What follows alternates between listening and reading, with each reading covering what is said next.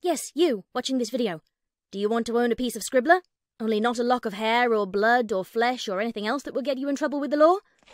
Well, now you can, with t-shirts, hoodies, tote bags and mugs featuring Obab Scribbler at her TeeSpring store. You know you want to. I shall now stop talking in third person and send you on to the video. Be lovely to each other and enjoy the show.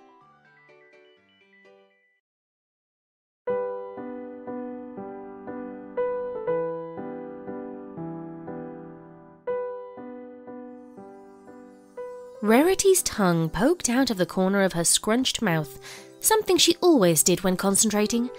It was a tic she had had since she was a foal, and one she went to great pains to suppress when in company. It would not do to force clients to look at her tongue during a fitting, after all. But when she was doing her makeup, a ritual of unappreciated solitude, there was no need to stop herself. She squinted while she applied the last few strokes of light blue eyeshadow, then leaned back and took in the fruits of her labour. Her dressing table's 3 mirrors gave her a panoramic view of her work, which she appraised silently. It was perfect, of course it was. This wasn't arrogance to admit, it was simple fact.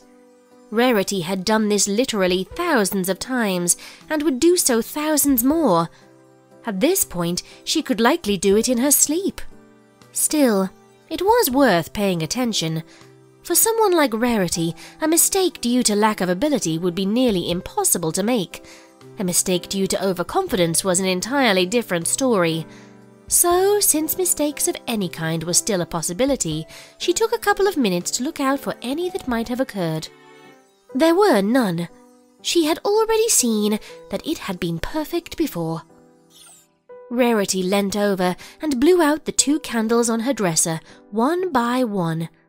She took a moment in between to watch the light die out and be reborn as wisps of smoke. She made a mental note of it both times, specifically committing to memory the moment at which they were no longer burning. With a nod, she turned and left the room. Rarity trotted down the hallway and made her way downstairs, already trying to work out whether she'd mentally agree to capitulate to her desire to scarf down an enormous wedge of cake now, or allow a token few minutes conflict on her way to Sugar Cube Corner. Of course, now would have been a lot simpler, but if she did it later, then maybe she could scrape together some justification in the context of her perpetual diet. Then again, Pinkie had mentioned that today's special was red velvet cake. She chuckled in spite of herself. With a flare of magic, she fixed her saddlebag around her barrel and slipped into her boots. A final glance in the nearest mirror confirmed she was ready, and with that, she reached for the door handle. Rarity's hoof stayed, hovering in mid-air and not making any contact. She furrowed her brow, giving herself the small mercy of pretending to be surprised by this. Had she put the candles out? She really thought she had, but for the sake of potentially leaving naked flames in her bedroom, it wasn't worth it. It was never worth it. Rarity withdrew her hoof, turned, and went up the stairs again. She trotted back down the hallway more briskly than she'd come, and poked her head into the room. The dresser was not illuminated, save for the sunlight filtering in through the window, so the candles were clearly out. She breathed a sigh of relief and made for the stairs again. She pulled open the door and surveyed the town with a smile. It was a gorgeous day. Celestia could not have given them better. Everyone was out and about, enjoying the sunshine. In fact, it was so sunny, Rarity found herself wishing that she had brought out her sunglasses. She could have very easily gone and got them. She hadn't locked the door yet.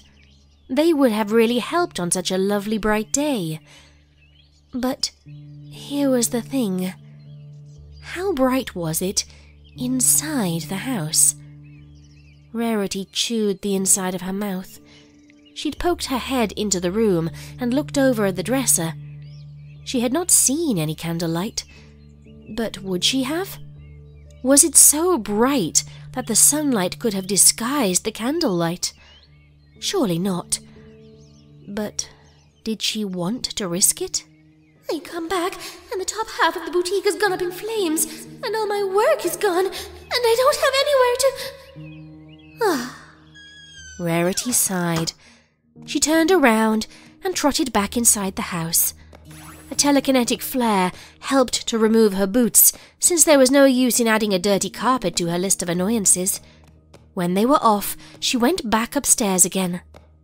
This time, when she reached her room, she walked right up to the dresser and peered at the candles. They had been put out. Of course they had been put out. She had put them out herself. She had watched them go out. There was nothing to worry about.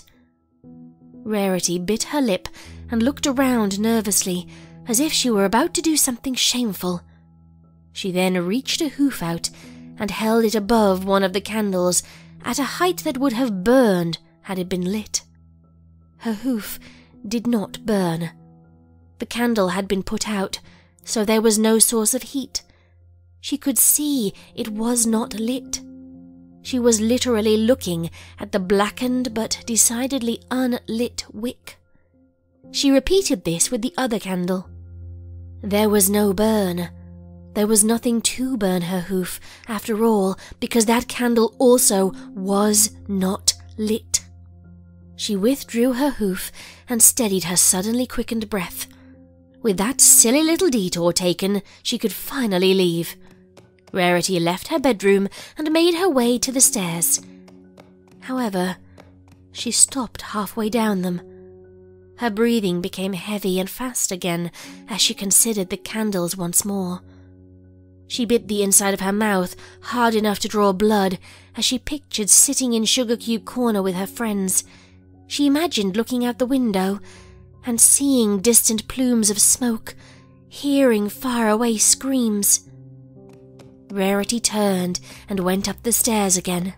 She pushed open the door hard enough for it to hit the wall, then rushed over to the dresser and grabbed one of the candles. With her free hoof, she pressed down on the wick until it broke. The wax was still malleable, but only just so she pressed it between both hooves until it covered the remaining nub of wick. It just looked like a piece of wax now. No point to light was visible anymore. She set it down and did the same to the other candle. At no point was she burned.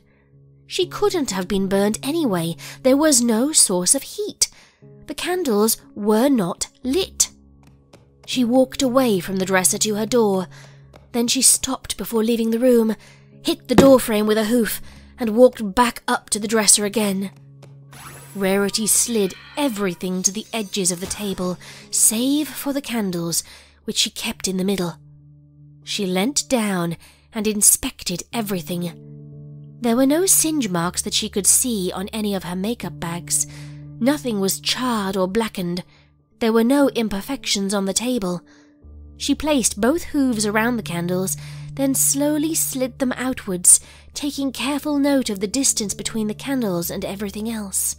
Rarity repeated this a few times, and then backed away into the middle of her room. She then walked up to the dresser again and held her hooves above the candles, and since the candles were not lit, her hooves remained unburned again. She pointedly turned and started back to the doorway, until she noticed how out of breath she felt. Now, Rarity was nowhere near out of shape, but she was hardly an athlete. All this traipsing around, getting mad and upset and worked up, silly, so silly and irrational. She really needed to stop this behavior. She really needed to stop. She cringed as she brought her hoof up to her forehead and felt a surprising amount of sweat. It was a hot day, after all. She unfastened her saddlebag with a sting of irritation and went into the ensuite. Rarity looked at herself in the mirror.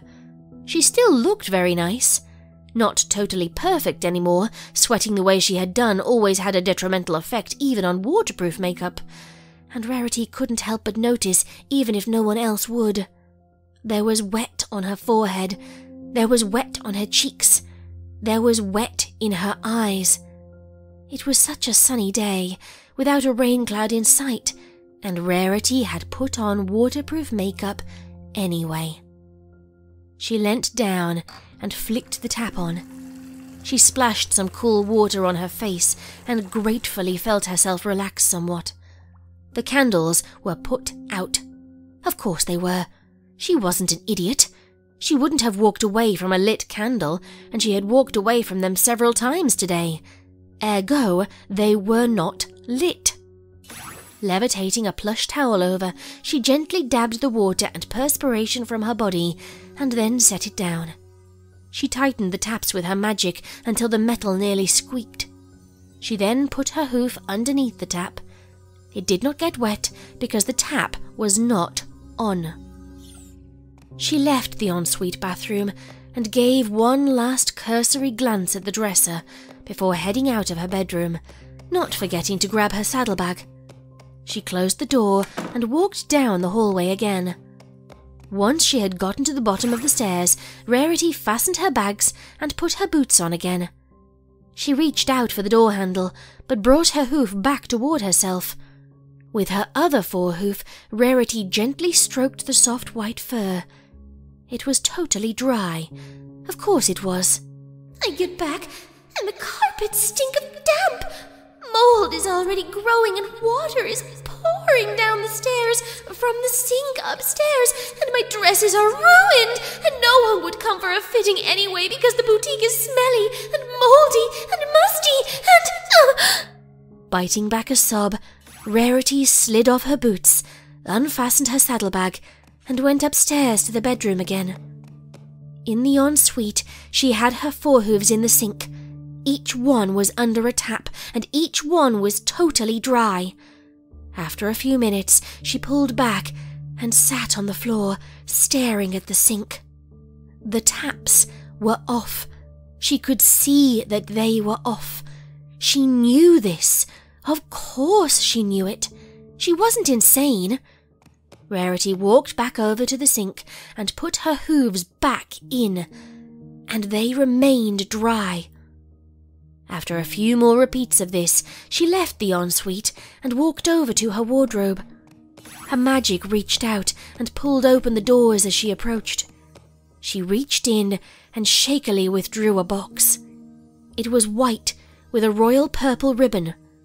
On one corner, a print of Rarity's cutie mark decorated it. It was one of the most thoughtful presents she had ever received, and she absolutely hated it. Well, that wasn't strictly true. That she hated the idea of it was more accurate. She pulled the lid off and read Pinkie's note, like she did every time. Everyone needs a little helping hoof once in a while. You're doing so well, and we're all really proud of you. Love, Pinkie. Rarity took out the note and hugged it close to her chest. It was such a sweet gesture. She wished so much that it had never been necessary. Inside the box was a camera. It must have cost a fair few bits as well, extra durable for when these things got a little too much. She still teared up a little when she remembered how Pinkie had kindly refused every single offer Rarity had made to pay her back. First things first. She went over to her dresser and glowered at the candles, the ones which were not lit. She levitated over the box that she stored her candles in, the one of oiled wood and engraved pattern that Twilight had enchanted to be fire-resistant. Twilight had said she didn't mind, and had enthusiastically taken the time to talk through the enchantment with Rarity while she did it. When Rarity had left Twilight's home with the box, Twilight had given her a hug that had gone on really long. With one last look at the candles, noting to herself and shouting, screaming in her head that they were not lit, Rarity put them back in the box. She closed the box and placed it under her bed. With that done, she was free to walk into the ensuite on unsteady hooves and observe the taps, which were not running. The taps were not running because she had turned them off. She had tightened them as well. Rarity hovered her hoof underneath them, and the hoof stayed dry because the taps were not on. She then pulled the hoof back and levitated up the camera. With a squeeze of its shutter, a modest flash, and the whir of a printing Polaroid, it was done. Rarity yanked the picture out of the camera and stared at it. You could clearly see that the water was not running. She clutched it firmly in her forehooves and slid down the wall onto the cool tiles. Relief, tinted with embarrassment and shame, washed over her. She steadied her breathing, doing the proper exercises she had been shown, and counting the inhale and exhale. She kept this up until she started to feel a little like herself once more. Rarity got up off the floor of the ensuite and left her room. The shutting of her door behind her sounded fuller and more final than it had before. It sounded complete. Most ponies would not have been able to tell a difference, but Rarity could. She was grateful for that at times like this. She went downstairs and placed the camera on the small table by the door.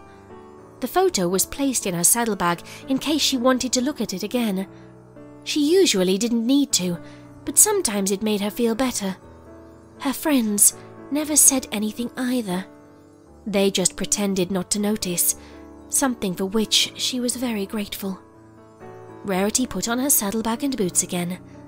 A slight smile danced on her face at that same note of finality she felt as she did it. She reached a forehoof out to the door. But she stopped. She had taken a picture of the taps, and so she knew they weren't on. But she had not taken a picture of the box the candles were in. But it was enchanted by twilight to not catch fire. You could put a ball of flaming newspaper in there, and all that would happen was that the newspaper would go out.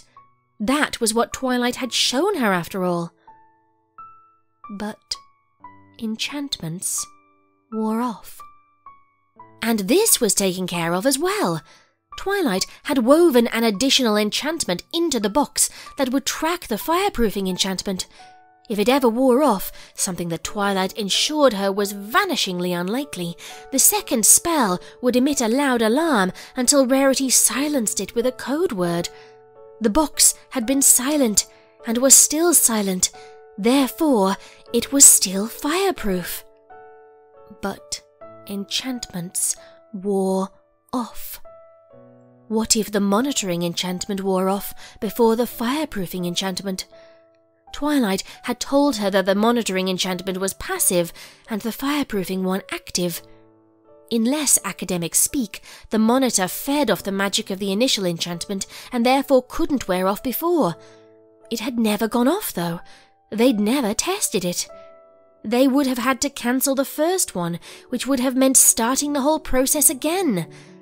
Rarity had told Twilight not to, because then she'd worried the second setup had been done wrong, or that it had not been cast right. She would have been there all night while Twilight enchanted the box over and over and over, just one more time, to show Rarity that it really worked, and that this time, she could really just believe that the box could not catch fire. But they had never tested the alarm. I get back from Sugar Cube Corner, and the whole boutique is on fire, and nothing is left, and I have nothing, and there's nothing, Rarity slumped to the ground. Her hooves trembled while she gripped the sides of her head and scrunched her eyes tightly. And I sift through the wreckage, and my dresses are gone, and my business is gone, and my home is gone, and... She wrenched off her saddlebags and kicked off her boots. In the fray, the Polaroid fell out in front of her, and Rarity glared at it with unrestrained, vitriolic hatred. She shredded it with a thought, and then turned to the camera, which she grabbed and threw as hard as she could. She knew it would not break. All it did was put another embarrassing mark on her wall that she would have to lie about. Rarity was well aware she would be relieved later that the reinforced camera was unharmed, but right now, it just made her feel even more pathetic. And this is my home, and it's gone. I built all this from nothing at all, and I ruined it. And what if Sweetie Belle came over without knowing, and I found her in the ruins, and she's burned? And I could have just stopped it. Why didn't I stop it? Why didn't I just check the candle box? Rarity screamed and slammed her hoof down on the ground.